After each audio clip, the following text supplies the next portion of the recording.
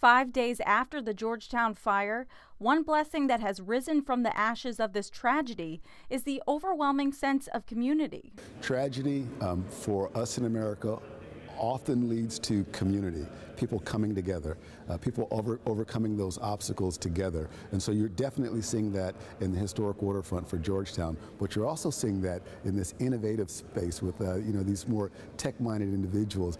But just blocks away from Front Street, a different type of community is emerging.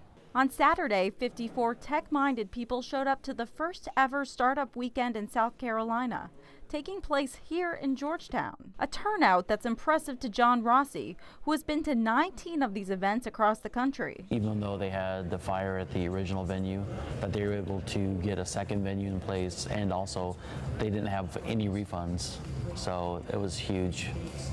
It's definitely a success story as far as I'm concerned.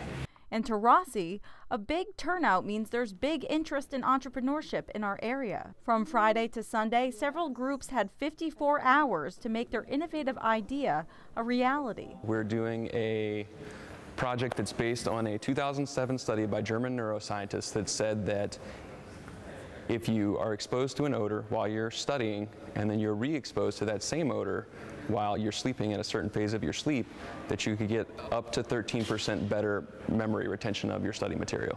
And it's these innovative ideas that could one day come together with the city of Georgetown to bring the third most historic city in South Carolina forward.